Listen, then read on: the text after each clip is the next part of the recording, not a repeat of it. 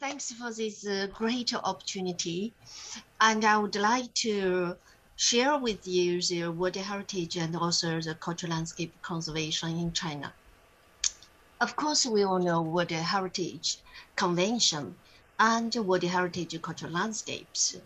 However, World Heritage is a product of Western culture. So China was a later comer in this field, having been ratified to the convention only in 1985, 13 years after the convention was created. So China was always catching up. By 2021, there are 56 World Heritage properties in China. And in the 38 cultural heritages, there are 5 cultural landscapes. That's a general information. Look back of the landscape-related heritage conservation in China. I would like to divide the history into 4 stages and will introduce you one by one. The first one is before 1985. I call it as a pre-World Heritage stage. At this stage, culture and nature were harmoniously interweaved in the properties under the protection of the national system. Of course, they benefit from the Chinese traditional philosophies. And the central theme of the Chinese philosophy is a relationship between culture and nature, and human beings as well. The central spirit of Chinese philosophies in both Confucianism and Taoism is the oneness between nature and human beings. So in one word, is being harmonious with nature. So this is Chinese traditional achievement in landscape paintings. And the Chinese brought this ideal world into the worldly life, worldly paradise in practice. That's Chinese gardens. And also Chinese is an agriculture ancient civilization. The land use patterns of agriculture greatly influence the Chinese gardens, also Chinese garden cultures. Also, there is a very deep relationship between Chinese and nature. There are many relations in China. And also a lot of cultural constructions in natural settings. So all these were widely recognized and acknowledged by international society and also in World Heritage cultural landscapes. The second stage is from 1985 to 2010.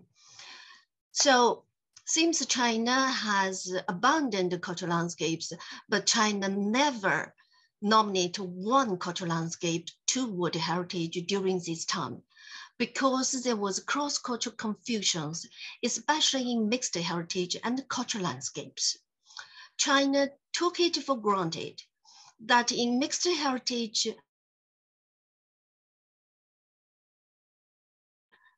nature, culture, landscapes into mixed heritage. And they didn't know what's happening in the world about a cultural landscape.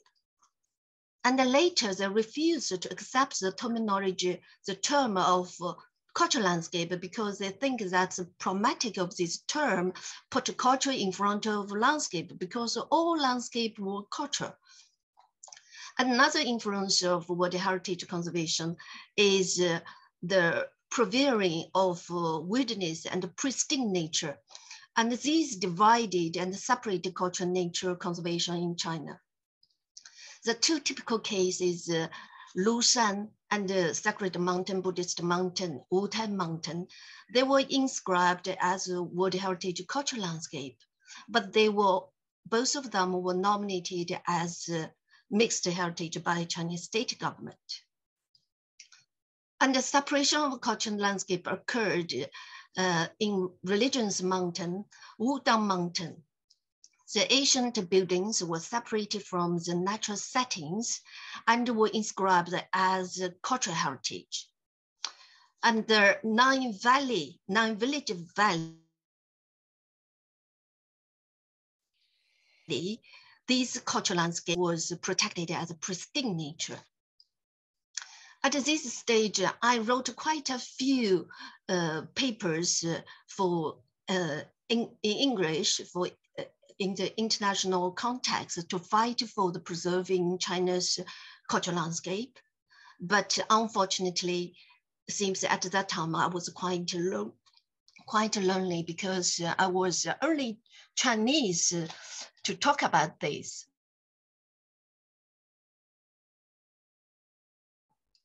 The third stage is 17. This 10 years is very, very important for the rise of cultural landscape in China, because at this stage, China realized and got familiar with World Heritage cultural landscape and understood what cultural landscape talking about. So now we didn't mind about the term. No matter it is cultural landscape or landscape, we understood we are talking about the same story, the interwave, interaction between culture and nature. You have 2 minutes, Frank. Okay, thank you. And at this stage, 2007, we published the first special issue of cultural landscape in National Journal, Chinese Landscape Architecture, and ICC annual meeting held in Hangzhou, and especially important for the nomination and its inscription. This was the first cultural landscape nominated by China itself.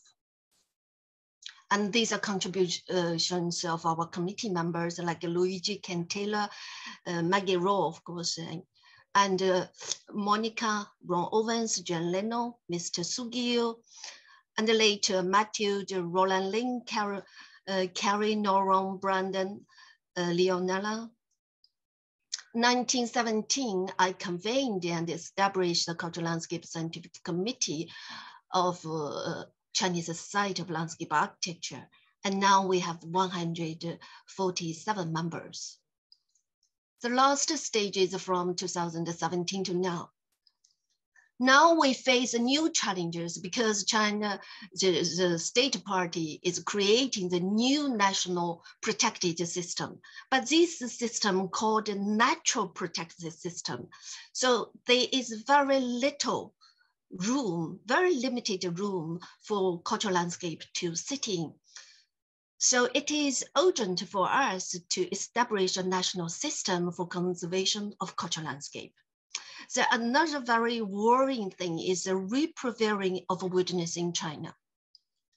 From the academic report, I think it's a very shocking report. The wilderness patches cover up to 42% of China's territory area. Is that possible? China is a country with 5,000-year history, and in the international culture, connecting culture nature context. And now they say that China, has such a large area of wilderness. So this is very worrying we're facing. Anyway, yes, I just want to thank all of my colleagues. Thanks for your support, and very honored to be one of you, proud of my committees. Thank you very much.